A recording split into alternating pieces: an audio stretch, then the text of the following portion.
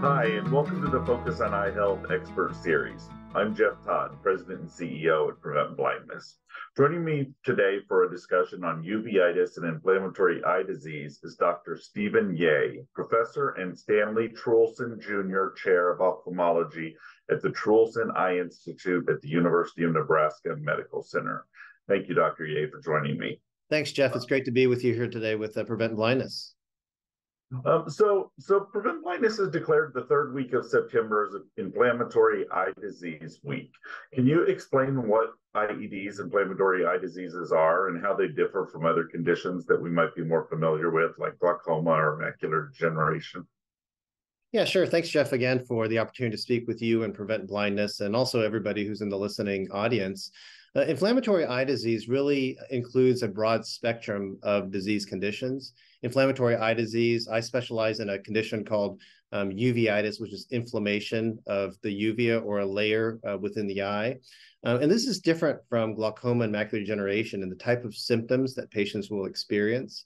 With glaucoma, it can be sometimes largely asymptomatic because we know that it affects the peripheral vision first and affects the nerve. It's this structure that connects the eye to the brain.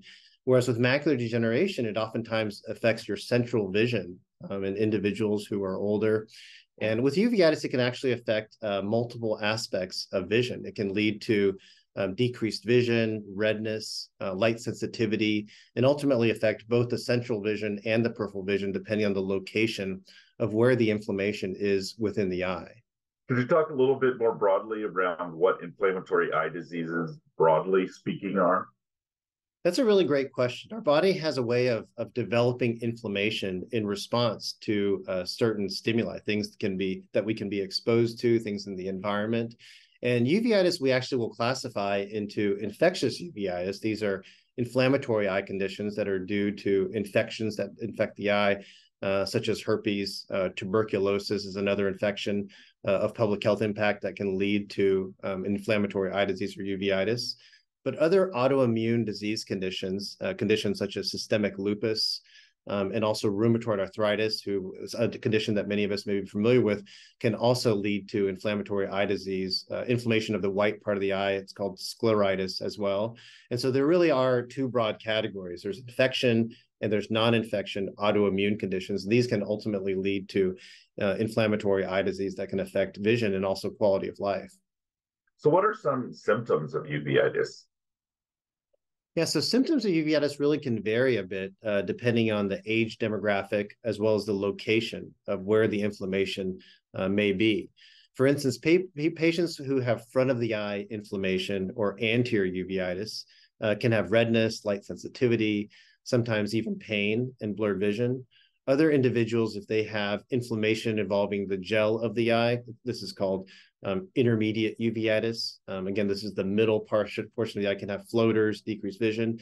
And if patients have inflammation within the back part of the eye or the retina, they can have severe changes in visual acuity that can happen pretty quickly sometimes, and it's definitely something that requires the treatment of an eye care professional.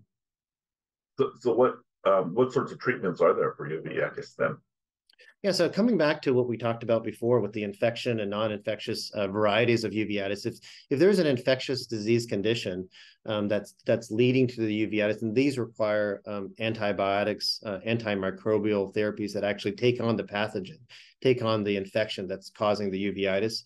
If this is more of what's called an autoimmune disease process, then there's really two large categories. There can be systemic medications, either pills that are administered to treat the inflammation, or local eye drops, local corticosteroid eye drops. Sometimes there can be injections around the eye that can also help with inflammation as well. But all of these treatment paradigms, these treatment options are really a discussion that we like to have with our patients to think about both how this can impact and treat the disease, as well as the different side effects that we want to make sure that we're also very aware of. And speaking of patients, are there certain groups that are higher at risk for developing uveitis, or ages or demographics? Yeah, Jeff. So I think that one of the most important things that we think about with this disease condition is that while this is not as common as we think of with glaucoma or macular degeneration, uveitis does tend to affect individuals who are between their 20s and their 50 years of age. I think that the term, the time of in our lives where we're most productive, I think was used before, but I think that number is going up with each year. But I think 20 to 50-year-old patients are most commonly affected. There's a slight preponderance of females versus male patients. But patients of all ages can develop eye inflammation. There's a condition with children called juvenile idiopathic arthritis, what used to be known as JRA or juvenile rheumatoid arthritis, that can affect children as well. So really, it's any patients of all ages can be affected by inflammatory eye diseases. Okay. So when you first diagnose a patient, what advice do you give that patient around their condition? Yeah, I think that when a patient is first diagnosed with uveitis, it can be certainly disconcerting and even scary in some situations. And so what I like to tell patients that it's important to again understand the disease condition, understand what are the targets that we're going to take on and treat. And also I like to express to patients that we have very effective treatments that are available once we have a better idea of what's causing their uveitis. So I think that there is reason to be hopeful. There's reason to be optimistic that while they're dealing with this inflammatory eye disease, that they're not alone, that there's other patients out there that have been able to be treated and improve their quality of life. And I like to encourage them in this fashion to know that there's a number of treatments that were already being used and also research that's being done within this arena as well. Yeah, and on that point, I find it fascinating that there's so much innovation in eye care right now. We see so many new treatments for a variety of diseases coming out. Are you aware of any specific research studies in the uveitis space right now? Yeah, so I think that, Jeff, we're really excited about all the treatment innovations that are ongoing within the entire spectrum of diseases within ophthalmology, but within uveitis specifically.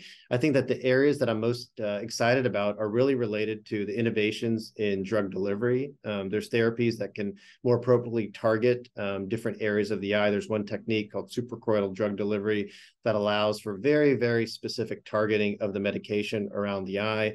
There's also other new mechanisms, really where we think about why a condition is acting the way that it is in terms of the proteins that are in the body that are interacting with the eye.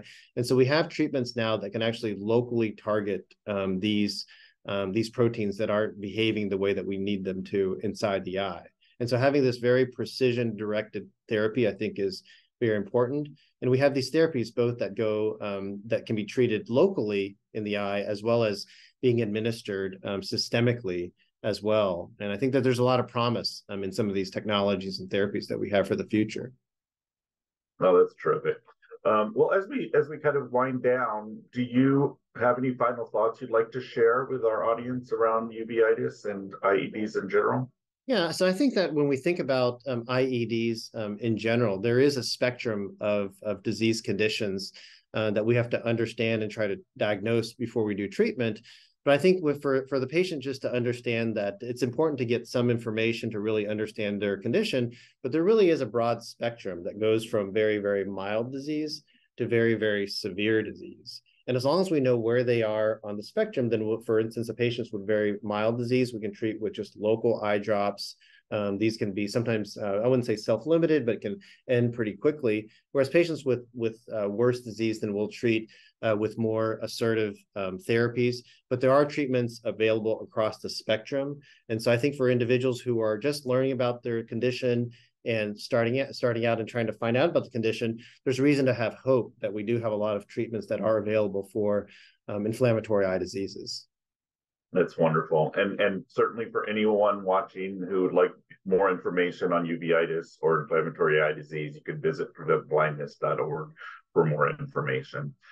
Thank you, Dr. Ye, for your time today and for your service on our scientific committee and what you bring to prevent blindness. Thanks so much again, Jeff.